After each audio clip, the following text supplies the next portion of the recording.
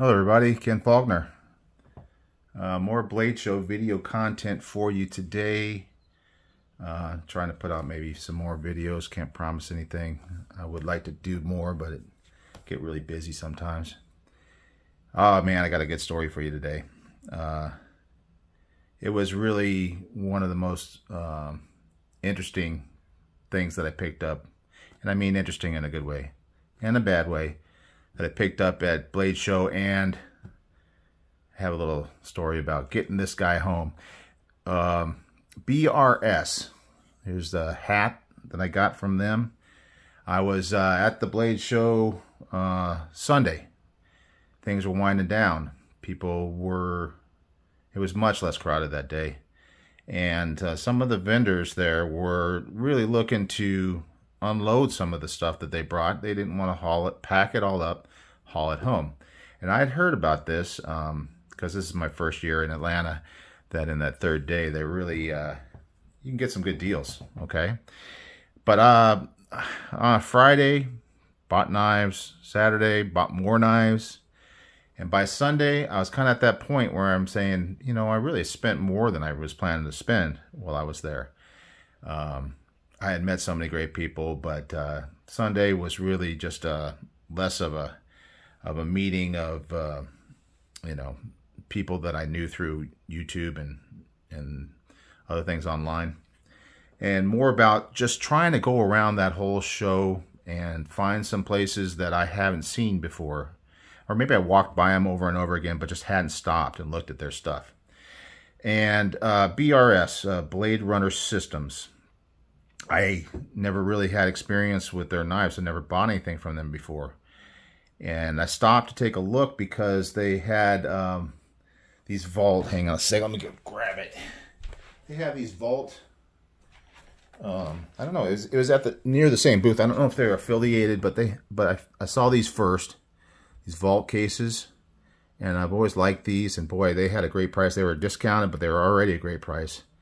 And so I was talking with the guy for quite a while about these, and ended up buying that one. I think I got it for like $30. It's just unbelievable because it's such a quality case. Maybe I'll go into that more in another video. And then I noticed they got some more stuff on the other side of that booth, the area that they had, and BRS knives. And I was looking at stuff, and this one knife caught my eye. And I didn't even see this case yet. Look at that case. Is that awesome? I mean, I've seen good cases. Devo Knives has the really premium cases. But this is like a little bit even a step above that. It's not quite that Pelican case type thing. But man, that's nice. But anyway, the knife inside is the one, what I'm talking about. It's what I saw first. I wanted to see that presentation. And this is the one, and you may have seen it on either on Instagram or on my video where I showed all the knives that I bought. And this guy was the one that almost got away in more than one way, because that last day I already decided I wasn't going to buy any more knives.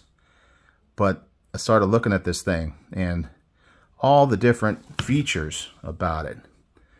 The green, I really like the green. This is all titanium, so the handles are really cool. Look at that steel insert that they have for the lock, for that frame lock. Is that cool? I don't know if it's focusing well. But it's a really unusual kind of design, and I think that was really nice. This little tab here, I've seen it on a couple of knives, but I kind of like that whole thing, and just the design, the lines of it. Now, I didn't know who had made this knife at that time, but the guy there told me this is an Elijah Isham design, and I'm not as familiar as some. My good friend Freedom Frog, he is a big fan, so he was the first one I contacted once I got this. I knew he was going to know a little bit about this knife. Another thing that was cool, and another first for me, is that this one is an integral or integral. I hear it both ways. I'm the kind of guy that doesn't matter how you pronounce it as long as everybody knows what you're talking about. But integral or integral frame design. So it's all one piece of titanium. No screws except for the pivot and the one that holds on the pocket clip, which is a very cool milled titanium pocket clip. So that's another thing that was just a winner for me. It's got M390 steel. It's got a cool blade. And I really should have known just looking at it. If you're familiar with Elijah Isham, you can see his design, type in this knife. There's a couple others that have this kind of blade shape. The handle is kind of a giveaway. It's got that cool. And I've always heard that when you hold this thing in your hand, it's more ergonomic than it looks otherwise. And I think part of that is this deep cut here.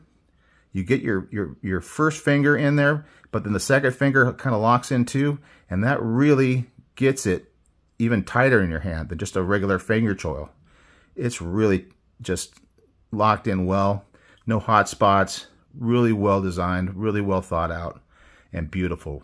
The blade shape on this, a little more fancy than my usual knife. I'm a little bit more plain on my blade types in general, but this one really cool. The way that the back looks with that, where it's here and it comes up to the swedge, and just the whole line of that, the steel on the back of the blade is very cool. Got a nice drop to that front. I love that spear pointish, drop pointish type look. No jimping on top, but it's not a big deal. It's got these kind of chevrons on the back of the handle. Not really something you feel. I mean, if you're holding it here, you might get something on that, but it's just a kind of cool little artistic thing. So anyway, I love this knife. It's really good, and I wasn't going to buy it. But I asked the guy how much it was. He told me it was $150. $150 for this knife? Titanium integral? I don't think I've ever seen an integral titanium handled knife for $150. And so I'm immediately interested. And I'm looking over my girlfriend, and she's kind of looking at me like, oh boy, here he goes again. But she couldn't say anything because that's a sweet, sweet deal, let me tell you. And Blade Show is not a daily occurrence, so I kind of splurge a little bit. This is a very, very cool knife. So this one is called the BRS Evolve Eon. And I didn't even know the name of it, but they said it. Oh yeah, it's the Eon. So I'm texting with Freedom Frog, and I'm going, hey, look at this knife. And he immediately knew that it was Elijah Isham, but he wasn't sure just immediately what it was. And he says, maybe, I think that's the Evolve Eon. And then I go on my phone, I look at the pictures on the site, looking at the knife, and go, yep, that's it. Evolve Eon from BRS. Now it makes sense. And it's an awesome knife. So got to get into the rest of the story. So $50. Then they get out, they go looking at it. I guess they're looking in the book, see the prices.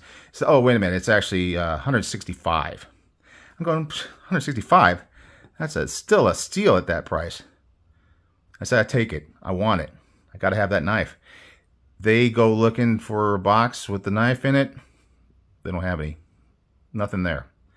This one was the one that was on the table. It was like the little demo version of it. I guess they sold every other version of it that they had. This is the last one they had. And this is actually no longer, at least from what I hear, no longer in production. So it's kind of hard to get these knives. Anyway, it's the last one. The guy said, hey, give him another $20 off. So now here I am, not $150, $145. And I am just beside myself. And I see that sweet case it comes in. And then the guy says, hey, I'll give you this hat for free. So it throws that into the deal. I mean, it was just excellent experience. Now on to the bad side of it. The bad side happened because things got a little crazy towards the end of my trip. And we were packing up.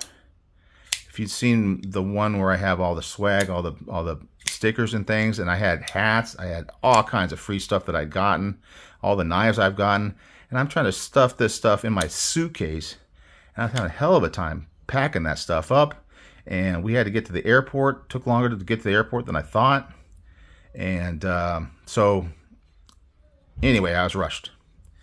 But we got to the airport, we were late, we got checked in, we're moving through the airport, get to security. And here's where things go south. They had already had a guy before me. Apparently there's a lot of people coming out of the Blade Show, and they are finding stuff in their bags. And they're checking, my girlfriend's bag, usually the one that gets checked. I don't know why, she has stuff in there that they always want to check, but we never had a problem. And then they put my bag to the side, and they're digging through that thing. And I have just stuff from the show in there and all that. I thought for sure there was nothing in there to find.